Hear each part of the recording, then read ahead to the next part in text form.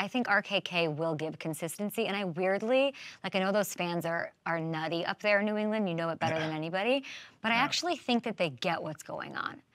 A Patriots fan is very smart, truly.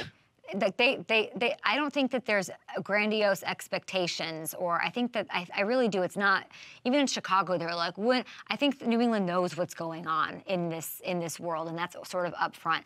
I'm looking at FanDuel Sportsbook right now, 5.5 games, over/under. Yeah, I'm over. I think they're going to win more than 5 games this year. Listen, they were close to winning more than 5 games last year, but they just had a couple of bad fourth quarter drives, turned the ball over. And I mean, we could have been looking at a 7. I mean, I'm not going to say they went to the playoffs last year, but I mean, they could have easily won 7, maybe 8 games, and could have maybe been a little bit more consideration at the end of the season. But that's, it's football. It's not the way things happen. So if they don't win, I'd be very surprised if they didn't win over 5 games this year. I think Jerod's going to do a really good job. I think these guys are excited. You keep saying that. Why? You know him. Like you said earlier, he's going to be awesome. He's going to do like what is? I'm just such a big fan. Like, listen, and we brought in one of our own, right? A guy that's played, a guy that had success, a guy that won championships, a guy that knows how to like get this done. It could go both ways, right? He could be and this could be a complete flop, and he could not know how to coach, but he has. Listen, he's got a ton of upside. He's got to learn how to be a head coach and manage a football game and do all of these different sort of things. But he's surrounding himself with, he brought Elliott Wolf, Alex Van Pelt. He brought in all these guys to kind of help him do all these different things, right? So he's not just going to put it on himself. Yeah. Right. And I don't think anyone expects that. I don't think RKK expects that.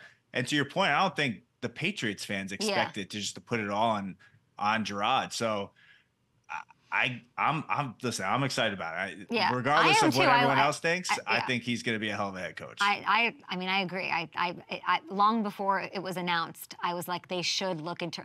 There was like weird, like somebody was trying to somebody up there in Foxborough trying to like say something about Jerod Mayo. I was like, are you guys joking? He's the most beloved person, and they shouldn't be looking anywhere else if they're looking for a head coach. It should be internally and give Jerod Mayo the shot here. That said, what should they do at 3? Quarterback. Unless a Herschel Walker type trade comes to their, someone calls, right? And this is like a once in a lifetime opportunity for them to turn down and, get some sort of generational type players plus like 10 first round draft picks, right? For the next, couple of years for them to rebuild. I don't see how you can't draft a quarterback. It's like it's our biggest, obviously, over our head looming need for our offense is to have someone be a quarterback. Is Jacoby Brissett the answer?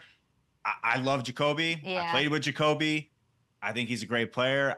I don't think that he's necessarily the answer for the future of the organization. So who is? Is it Jaden? Is it May? And I'm not even saying what you think. Knowing Mayo, who's at these pro days, who are they taking? I'm Jaden. Listen, I do a podcast with Chris Price of the Boston Globe. Woohoo! He was down there at LSU's pro day. I think they had like 10 or 11 Patriot scouts down there.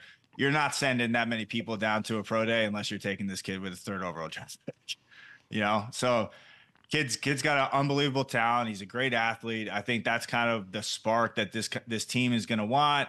Van Pelt has worked with guys like this before, guys that can move around in the pocket. I mean, kid's got a good arm. But again, my feeling on quarterbacks is, we're not really going to know until August, right? I mean, this kid can do all the things in college and he can make all the throws at his pro day, but how good is he actually going to be in the NFL?